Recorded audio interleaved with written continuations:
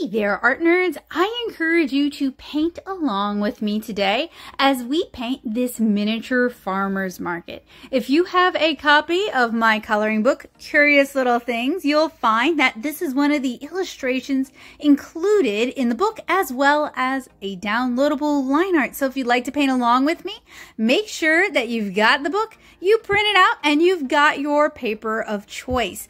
I'm going to be working with my Daily Driver watercolor palette today. It's got lots of beautiful convenience colors, but you can paint along with whatever watercolor palette you happen to have and you happen to like. So let's get ready to paint. So grab your paper, grab your brushes, and let's get started with painting this tiny farmer's market.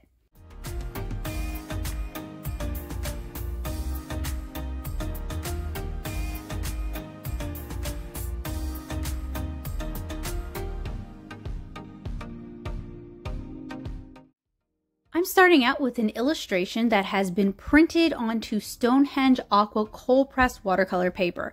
I have already penciled it and I have re-inked it. I'm stretching it on some plastic gator board and I'm using 3M blue painter's tape to help secure my watercolor illustration.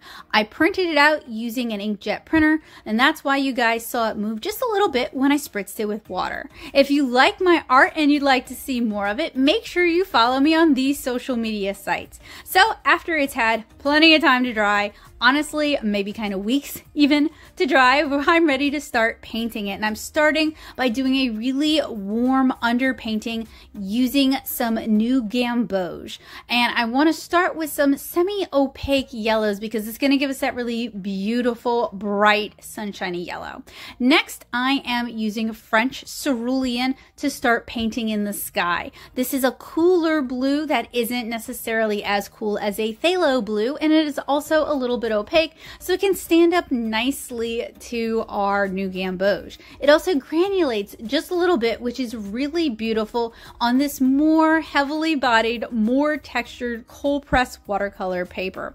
Next, I'm going to start out by doing an underpainting using phthalo blue to start knocking in the shadows. I really want this to feel like a bright, warm summer day, and by establishing my shadows early, it's going to make it easier to keep my light source in mind. It's also going to help establish some of the contrast, and for some of the lighter colors or the colors that can't stand up to as many layers or as much glazing, this is going to provide some much needed shadow.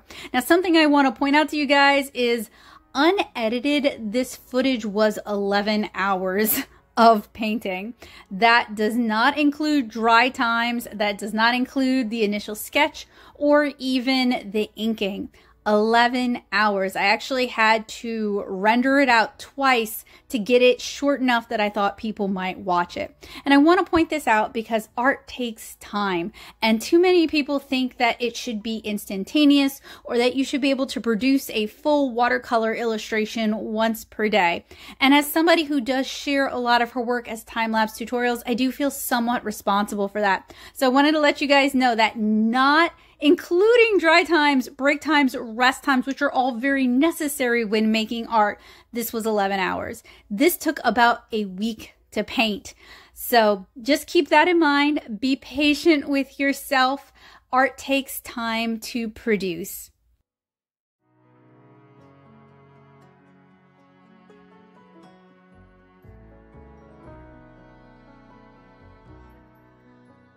So once my first layer of grisaille dried, I splattered in some more of our new gamboge, and this is going to kind of create the effect of like dust motes hitting the sunlight. And it's also going to add a little bit of grit and texture, which is going to add some visual interest. This is one of the reasons why I love watercolors that have a little bit of opacity to them, that have a little bit of granulation to them, that can just add something special to my traditional artwork that makes it feel like I actually painted it by hand, because I did. So I'm going in with a more saturated mix of our phthalo blue, and I'm starting to block in some of our darker shadows and establishing the light source just a little bit better. I am painting with silver black velvet watercolor brushes, We don't have any kind of affiliation. I don't have any sponsors whatsoever, but they're what I like. And if you're looking for a good watercolor brush that's going to stand the test of time and that your cat's not going to try to eat, silver black velvet watercolor brushes might be a good option for you. That said, I have recently reviewed a bunch of watercolor brushes from AliExpress that seem to be very promising. So if you're on the lookout for good, affordable watercolor brushes, I hope you guys will keep an eye out for that review. If you're struggling with lighting your watercolor illustrations or with light and contrast, I have a couple of suggestions. One, I have a default light source that I always kind of just rely on unless I have a designated light source in the scene or in the illustration. So typically I assume that my light is coming from the upper right-hand corner, usually in front of or behind the characters themselves. This helps me keep it consistent. Two, you can do light and contrast studies at your own home by setting up a still life and paying particular attention to your light sources, varying where you place your light sources and how the light hits and affects the objects that they're on. So speaking of, I'm working on the sky just a little bit more. You guys could really see both the opacity as well as the granulation in our French cerulean blue. And then you guys can see me kind of, I'm trying to like angle it up in the sky to really give the impression of like sunbeams and that really strong light source. Now, to indicate a strong light source, you're going to have some pretty strong shadows. And that's one of the things we tried to establish early on and that we're going to keep working as we continue to work on this piece. Now, I felt like I lost some of that beautiful warm sunniness, so I wanted to go back in with our new gamboge and kind of add it. Again, working from the top right corner, which is our designated light source for this illustration. I'm going to spend a lot of time working on the underpainting and establishing the shadows on this piece because this is where a lot of the thought is going in. Every piece of art is about 80% thought and 20% doing, and we're all on an artistic journey here. We're all still learning and we're all still growing. But one thing I've noticed about my own work when I don't particularly like it is I didn't spend enough time thinking about it, which is one of the reasons I wanted to point out to you guys earlier that it took me about a week to paint this because there was a lot of time spent looking at it and thinking about it, sleeping on it and thinking about it, taking notes and thinking about it. And if that's not part of your art process, that might be a way that you can improve your art without actually having to do a lot of painting or a lot of physical labor or spending a lot of money, is by investing that time into thinking about it. Sorry. Again, with the underpainting, this time we're going in even darker, still working with phthalo blue, this time mixing in a little bit of indigo because I couldn't quite get the depth of color that I was looking for. Now, you guys remember the top of the illustration, all this phthalo blue was not that noticeable in the final piece. I bet you guys didn't even know it was in there, but it's kind of my secret weapon for these kind of paintings, doing a lot of the underpainting, almost painting the thing in monochrome first, and then adding my local color or the color of the actual objects on top of that. So I'm going to start now with painting the ground that they're standing on. Often when it comes to watercolor, I like to fill the large areas first because typically those tend to utilize lighter washes, looser washes. I'm using more water and they have a tendency to reactivate other colors, especially more heavily applied colors. So I find that if I don't want things to bleed, I should paint these areas first. Now, often I do want a little bit of bleeding. I want a little bit of color mixing. I want a little bit of controlled chaos to just kind of liven up my work. But in this instance, I wanted to make sure that the dirt wasn't bleeding up into the characters themselves, so I'm handling it first. Now, I mentioned earlier that I am painting on Stonehenge Aqua Coldpress watercolor paper. This is a very particular paper. It's got its own little peccadillos, and it's not really for everyone. I like that it is a cotton rag paper. I like that it has a very assertive surface texture. I like that it can handle a lot of water. But something you should be aware of if you're working with Stonehenge Aqua is that once it's open, once you've got it really saturated with water, it's very easy for it to start to look muddy. It's very easy for the color to reactivate. It's really easy to kind of lose sight of what you're painting. So if you're working with this paper, I would recommend giving it plenty of breaks, giving it plenty of rest time, and giving those fibers a chance to dry out and close back up, especially if you want to add details on top of it. This ties in with, taking breaks, the 80% thinking, 20% doing, and the just being patient with yourself and with your art. So now we're going to start working on the next largest area, which would be the shelves. Now, there's a lot of different ways I kind of wanted to handle this, but we're going to have a lot of really bright and vibrant fruits and vegetables, and I really want those and the characters to be the focus of this illustration. And that means keeping the shelves and the baskets and the background fairly simple, fairly neutral, so that they don't distract too much. That's an area that I'm trying to work on, is not, just destroying the focus of the illustration.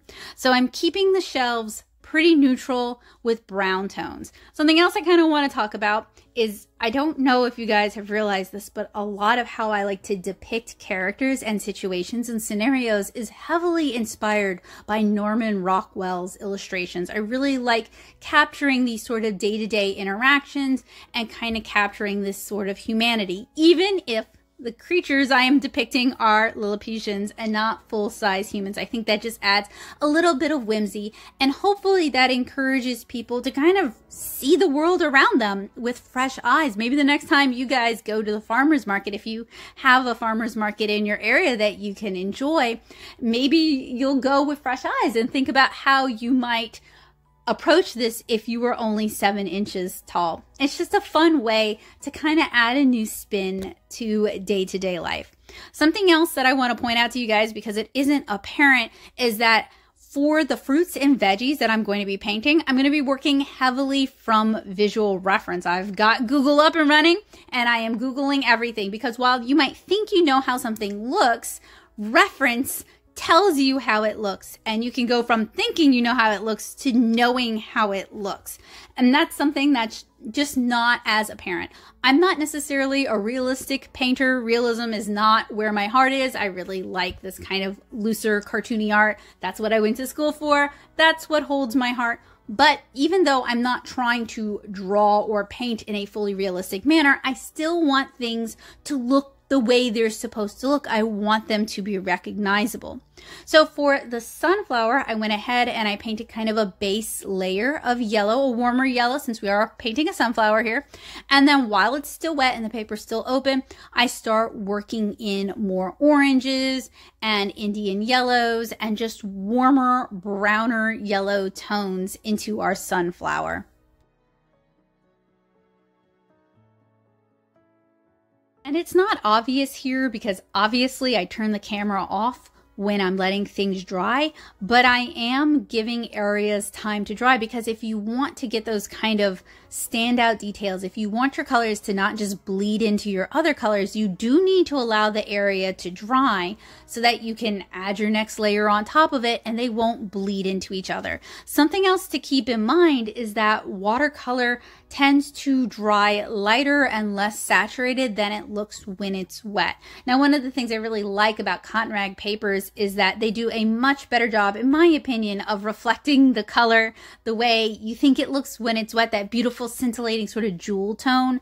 It's going to be much more vibrant on a cotton rag paper than on a cellulose paper, but cotton rag papers are more expensive than cellulose papers. Now, over the years, I have talked a lot about watercolor supplies and what I like about watercolor supplies and which are my favorites. And while I have reviewed a lot of watercolor supplies over the years, and I do have different use cases for different things, my main feelings about art supplies have not changed so much over the years. So if you're interested in learning more about watercolor or what supplies might be good for you or what might work in your scenario, I've got some great playlists that I'll link for you guys down in the description below.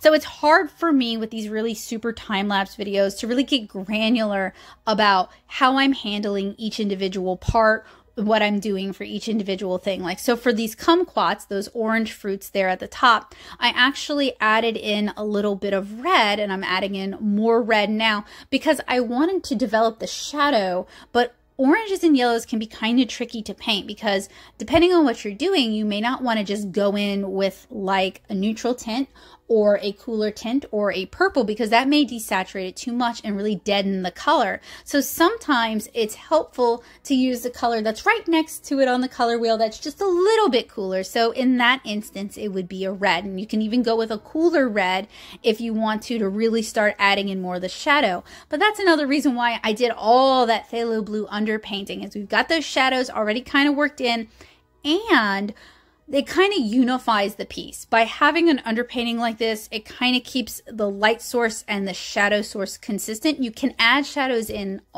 addition to those shadows later, but it just kind of ties everything together and it makes it feel like it's all taking place in the same environment. And I find that to be really helpful with my illustration work, is using this kind of underpainting early on.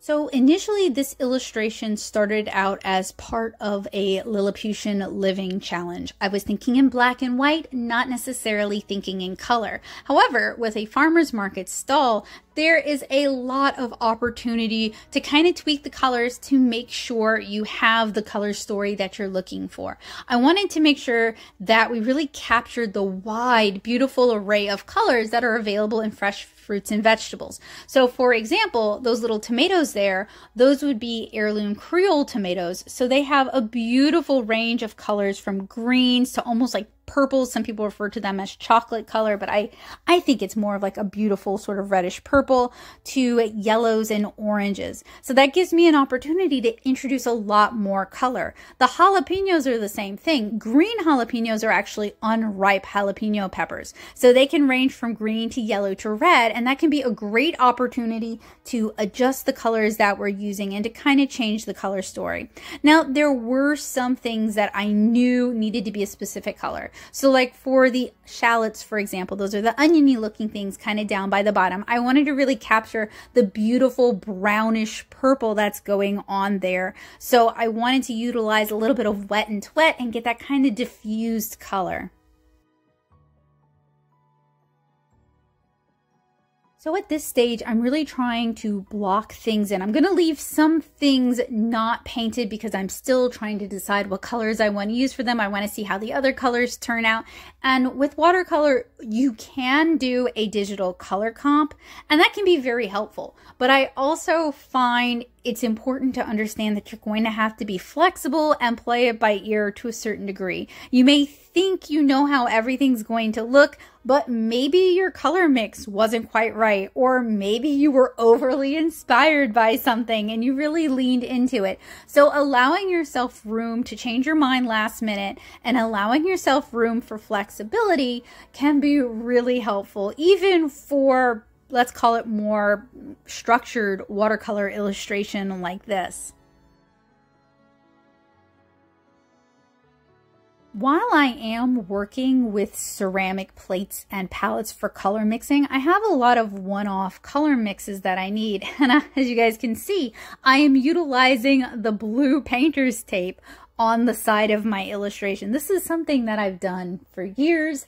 I would not call it a tip because it has also backfired on me a few times. It's never like sunk all the way through and stained the illustration, but I have gotten it on my hand and almost dragged it all over my art. So it's a lazy convenience thing that I do that might work for you, or it might drive you up the wall. You might hate seeing it. I don't know, but it works for me. And I did want to point it out to you guys as an option. It is something that you can do, but it is not something you have to do. So with the peppers, I wanted to add a lot more shadow to the green. The peppers I knew were going to be green peppers. So I went ahead and I did a much thicker more saturated version of our phthalo blue and our indigo on the peppers to really kind of get that glossiness that you see with jalapenos. And for our peas, I really wanted to capture that freshness. So I started with an underpainting of a very light, cool yellow, kind of an opaque yellow. And then I glazed a blue on top of it so that we get this really bright, beautiful green. I'm going to use a hooker's green for the main basis of the jalapenos. This is a bluer green, and it's a convenience color. It's pre-mixed, but I really like having a lot of convenience colors on hand. I find that it makes doing these kinds of illustrations just a lot easier for me. Yes, you can mix almost every color you need from a good 12 color mixing palette, but you're going to spend a lot of time mixing and swatching and mixing. So as you find colors you like that you want to add to your palette that make it easier for you to paint your favorite things, I really recommend you do so. And honestly, I paint a lot of people and I paint a lot of nature, and that means I use a lot of earth pigments, and that could take up a good 12 color palette in and of itself. So with these kind of illustrations, I also like to work from knowns to unknowns. And what I mean by that is there are going to be certain colors I know I'm going to use when painting the fruits and vegetables. So I'm going to paint those first and then kind of see how I feel about the overall color palette of the piece and utilize either complementary or contrasting colors for the character's clothing to make them either blend in with the environment more if that's what I want, or to make them pop from the environment more.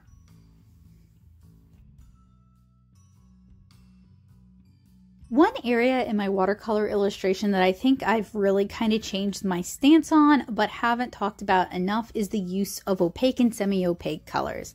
There was a time where I wanted everything to be pretty transparent because it does make for easier mixes. You're less likely to mix mud if you're not kind of contending with opacity and granulation. But over the years, I've really fallen in love with granulating, and honestly, many granulating colors are also fairly opaque watercolors because they have some unique properties. More opaque, more granulating colors are easier to lift. So if there's an area you want to rework, it's pretty easy to do that. They will also stand up to other colors. So for example, if I paint something green but it ends up too blue, I can do a really nice glaze of an opaque yellow on it, and it's actually going to make a difference, especially because yellows are the color that tends to get lost very easily. Adding these kind of opaque yellows, both cool and warm, to your palette gives them a fighting chance and can allow for some really beautiful colors and really interesting watercolor effects. I feel a little bit guilty. I feel like I've talked about some really great overarching watercolor concepts, but I haven't really been able to dive into the specifics with this illustration. I have some really good tutorials here on the channel where I am able to dive into certain topics in much more depth and really explain my thought process and what I'm doing step by step. But with these kind of massive time lapses, and by that I mean they were time-lapsed to a large degree, it's really difficult to be able to explain things step by step. And I'm going to just kind of deviate on topic just a little bit to talk about the necessity of that. So here on YouTube, people really don't want to watch art videos. They'll watch art advice videos, particularly if you can promise the moon and stars, but tutorials, especially for things like this, are just not a particularly popular topic. So I can't really get away with uploading a 4-hour long watercolor video. I think I could do a 4-hour long live stream and it'd do well, but as a tutorial, people would quickly lose interest. So it's beneficial to break the topic up into subtopics and talk about them more. And I'll revisit that in a second. I want to explain what I'm doing here. So I want the lady up at the top to have a darker skin tone. So I'm also utilizing underpainting techniques for her. So I am starting with the shadow colors. So I'm using a purple that complements darker skin tones really well while still adding some shadow and kind of cooling down some areas. And I'm also introducing the earlier stages of the blush. And one of the reasons I like to do this is because earth pigments, which are what I primarily use when painting skin tones like this, tend, not always, but tend to be more opaque. So it can be very challenging to do light glazes on top of them without them reactivating and lifting and turning into a mess. So adding in the basis of the shadows and the basis of the blush early on allows me to create a more nuanced skin tone than I would be able to create if I was just doing like the way I handle lighter skin tones. So I could actually use these underpainting techniques with lighter skin tones, and I do from time to time. It makes things just easier when establishing shadows, but with lighter skin tones, because you're not dealing with as much opacity or as much pigment, it is a little bit easier to kind of go in and glaze your shadows on top of that. So I wanted her to have kind of an ombre effect to her hair, like her hair had gotten kind of sun bleached. So I start with a yellow, and then while that's still wet, up towards the roots, I dab in some brown. And this is an area that's going to require a bit more work to make it look right, but I'm just kind of establishing the basis for that here. So cycling back to the prior topic. So I can't get away with 4-hour time lapses. So I have to crunch it down to about an hour. I know 20-minute videos on YouTube do much better for me than my hour-long videos do, but realistically, if I crunch this down to 20 minutes, it'll be pretty to look at, but I'm not going to be able to say hardly anything at all. So I'm trying to kind of split the difference. But if you guys ever want a more step-by-step, in-depth walkthrough for something like this, I would love to do that. Maybe it's a difficult thing to do anyway, because as a live stream it doesn't work because of dry times and because it takes multiple days, and as a video it doesn't work because just frankly the file size becomes so massive that I can't export it using the methods that I'm using. So I do have some tutorials where I explain things in more depth, but they're a little bit more simple. Hopefully though, if you guys have been watching what I do for a while, you kind of get the gist of it. And we're at the point where we can start talking about some of the more overarching topics, because as somebody with ADHD, I love novelty. So I get a little bit bored explaining the same things over and over again. And I know some people really enjoy that. And I do find repetition to be helpful when learning. So it's a balancing act that I am still trying to figure out. So we have a lot of green in this illustration, particularly where this little lady is, the little girl there. So I decided her dress should be red because that's really going to pop and contrast and make her noticeable. And since we have a lot of green and we're about to have a lot of red, yellow is a color that I didn't use. I mean, it is used in this piece, so it's not an unusual color, but it pops against the greens and the reds and the shadows. So I decided that a warmer yellow would work really well for his shirt. So I'm just kind of developing the clothing at this point and still kind of thinking about what I want different, like what kind of color palette do I want to use for their outfits, right? Because when it comes to putting together outfits, yeah, you can design characters where their outfit just totally clashes, and that's a valid choice, but that's not the only choice available. And sometimes you want your characters to look coordinated.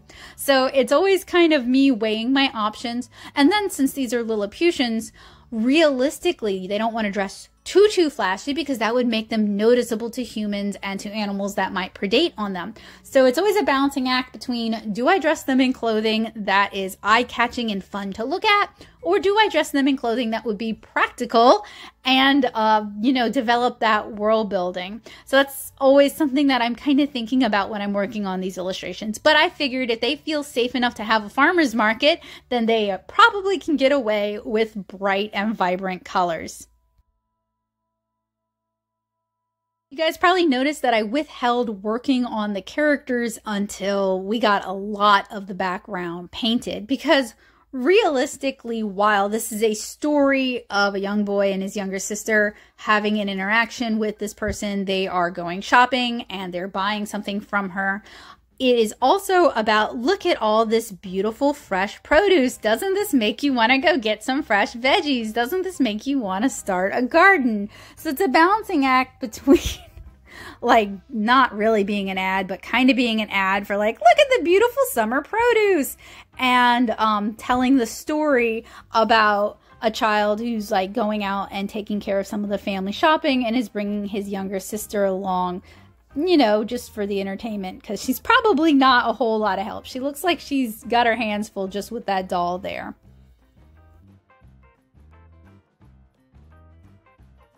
Now, as I'm working, I'm trying to make sure that I have enough contrast. And I don't just mean colors that contrast and bounce off one another. I'm also talking about light and shadow contrast. Now, I've seen a tip recently on TikTok that I haven't had a chance to implement, but apparently red glasses will kind of block out most of the color and will allow you to see mostly just the value in your watercolor illustrator or your traditional media illustration in general. And that's something I think would be really fun to try out. I just haven't gotten around to ordering myself a pair of red glasses. Supposedly any red piece of glass will work. Strangely, I don't have like a red stained glass window or like red drinking glasses that I could use for this. So I was gonna order myself a pair of rose tinted glasses for this purpose, but I think that would be a fun thing to try out and report back to you guys on how it works. Of course, you can also take a photo of it and play around with it in Photoshop. You can convert it to grayscale and check your values there. But you know, I kind of like the idea of the red glasses. That's also something just like you can take off and put on as you work on the piece instead of having to stop and take a picture and share it with yourself and open it in Photoshop. And that just seems like something I probably wouldn't actually do.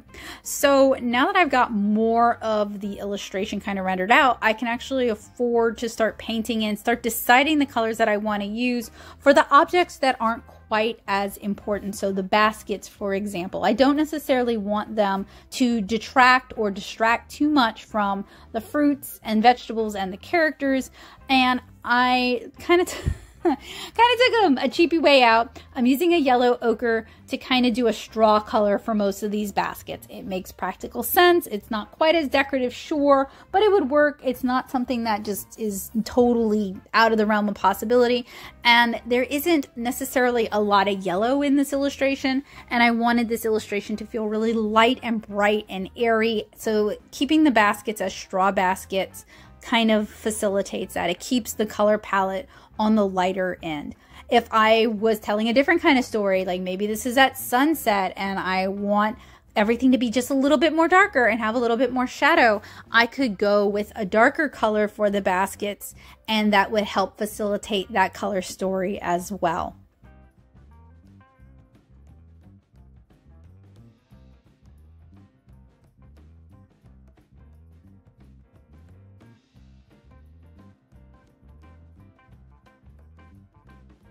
It's kind of funny. I knew what color I wanted for the farmer's hair from the get-go. I wanted something really reminiscent of the sunflower that she's using as an umbrella, but I hadn't quite decided on what hair color to do for the kids. And I ended up going with a darker hair color, mostly because it contrasts without distracting too much from the produce around them. It's an area of darkness against all these areas of bright colors, so that's also going to help draw the viewer's attention. And I can also kind of make it pretty by really relying on my brush to kind of leave the shine in the hair. And the way we do that is we start out either with a really light undercolor just to kind of tone it, or just leaving it with the color of the page wherever that has ended up, then doing another wash with just a little bit darker, maybe to start introducing the color of the hair. And we're really going to leave a lot of that first color still visible, and we just kind of keep working it like that. And if you find that the shine is too strong or too distracting, or it's in kind of a weird place, you can always kind of reactivate the colors and kind of scrub them into the area where you want them. The earth tones are really forgiving like that.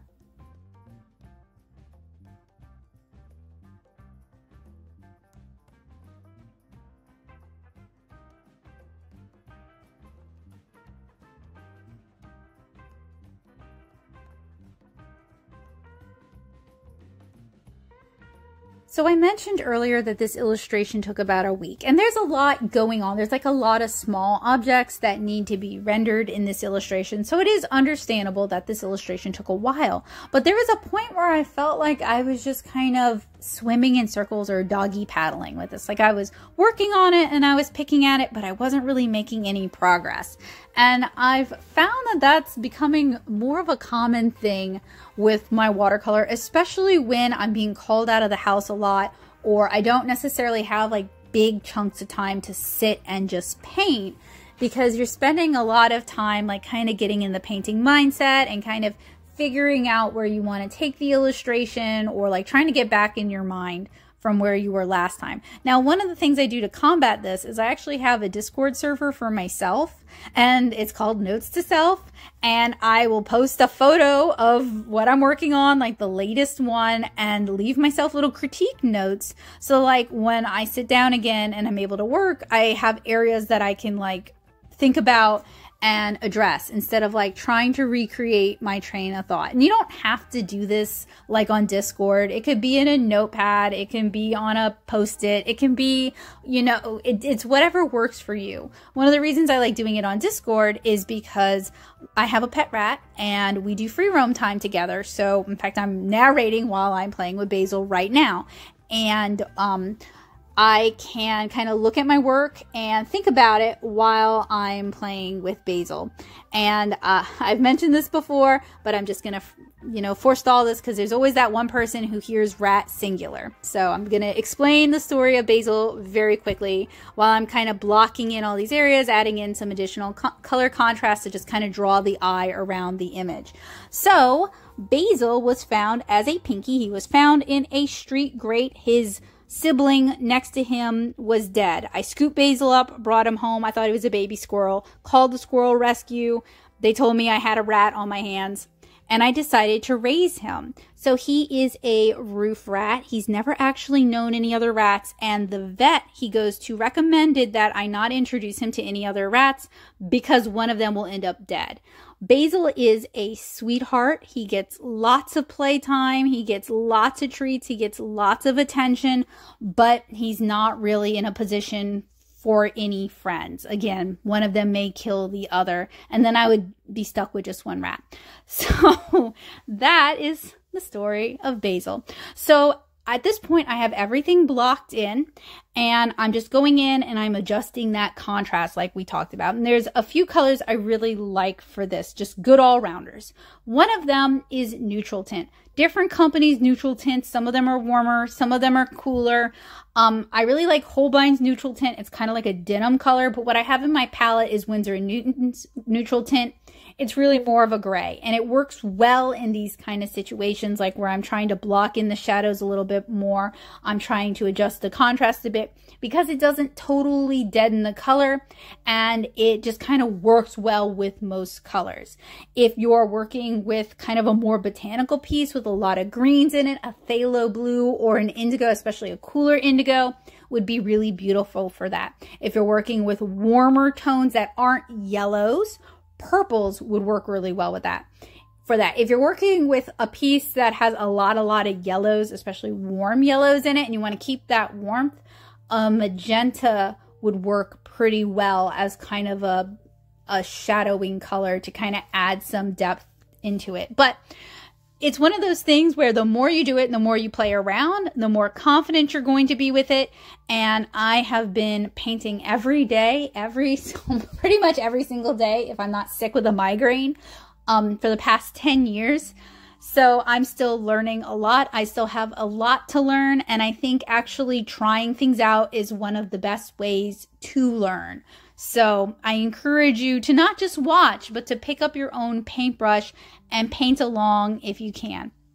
I wanted to introduce more of like kind of those sun flecks. So after things dried, I splattered in some bismuth yellow, which is it's kind of a middle yellow. It's not really a cool yellow. It's not really a warm yellow. It's right in between the two. And it is a more opaque yellow, so it will actually stand up against the colors that we've already put on. If I had done a transparent yellow, a lot of that would get kind of lost. But by using an opaque yellow, it starts to look like sunflakes. And then once everything dried, I pull out my watercolor pencils. Now, I love watercolor pencils. I don't like using them on their own, but I love what they can help me do with my watercolor illustrations. They can really help me add in shadows, add in details, tighten things up, add some rim lighting, like especially on the skin, to really make the skin kind of stand out from, like, if it's too close to an area where they're too similar, like certain hair colors, it can get lost like that.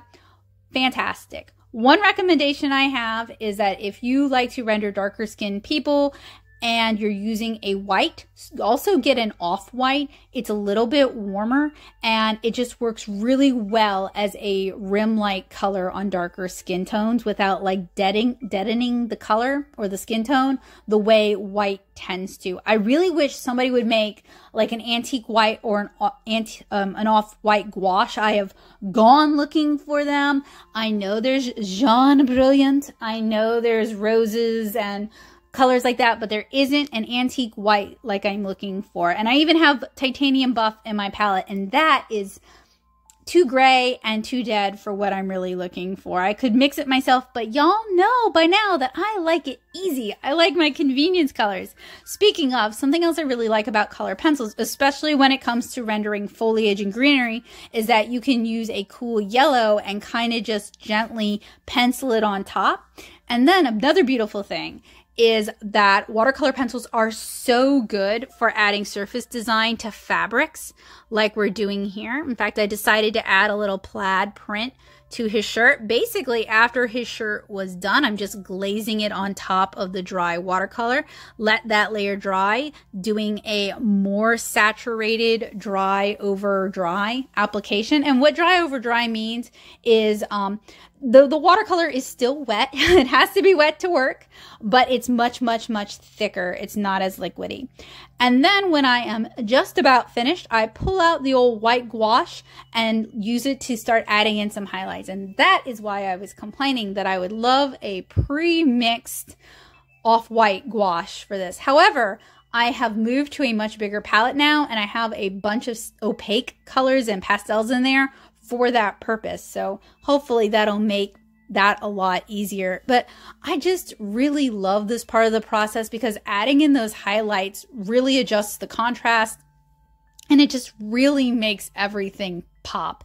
And I'm going to still be blending in colors, adding in shadows, making adjustments. So after that has all had a chance to dry, one thing I have noticed is that things look a little bit muddy because we were painting on top of a black and white line art. So we've lost a lot of the contrast that the line art originally had because we introduced so many opaque and semi-opaque colors. So what I like to do is I will re-ink it, and I don't re-ink the whole thing, just the areas that need that black contrast, that need that definition, that need that delineation. Again, it cleans it up just a little bit.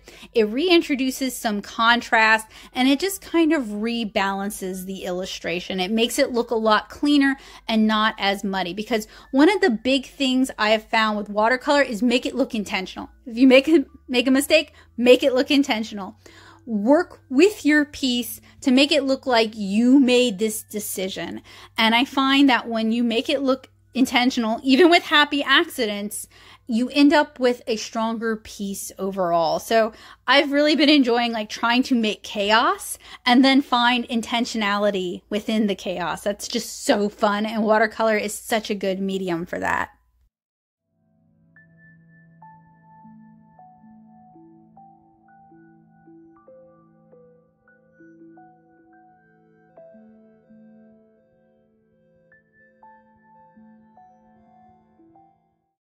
So I do like trying out watercolor tips from time to time, and it was recommended to me that a hairdryer set on low warm would make removing the adhesive easier because it melted a little bit. That was not the case. That was not my experience. I don't know why. As you guys can see, it still ripped that paper. This paper was on the stretcher for a long time. I wasn't able to get to this illustration for a few months, so that is quite possibly it. I did allow it to dry fully before I removed it, but this is why I pull away at a 90-degree angle, is so it doesn't tear into the illustration. It tears the paper outside of the illustration, and it's much easier to fix. But look, I did try the hairdryer technique. It didn't work for me. If it works for you, that is fantastic. What are you doing that I am messing up? But here we have the finished watercolor illustration. I love how this piece turned out. It's so warm, it's so vibrant, it's so sunny. It just gives me like such happy farmers market vibes. And I mean, I come from a family of teachers and farmers. My mom's dad was a farmer. My dad grew up in a family of farmers. So I have a lot of fondness for that, even though I do not have a green thumb. I am much better with animals than I am with plants. But thank you guys so much for painting with me today. I hope you guys enjoyed it. If you don't have a copy of my coloring book, Curious Little Things, which includes a special download link where you can download and print the illustrations in Curious Little Things onto your own preferred paper, you can order a copy in the Natto shop. It's only $10 at nattosoup.com/shop. I'll have a link for you guys down in the description below as well. There are loads of cute illustrations in that coloring book, and I have a whole playlist of watercolor tutorials where I actually work on illustrations from the book. I want to shout out my amazing patrons on Patreon. Their help, support, and encouragement makes tutorials like this possible. Thank you guys so much. And if you want to come hang out with me, you can find a link to my Discord server, The Paint Box, down in the description below. I hope you guys have a wonderful time. If you painted along with me, I'd love to see what you guys paint. So tag me at nattosoup. And I look forward to seeing you guys again with another art supply review or tutorial. Bye, guys!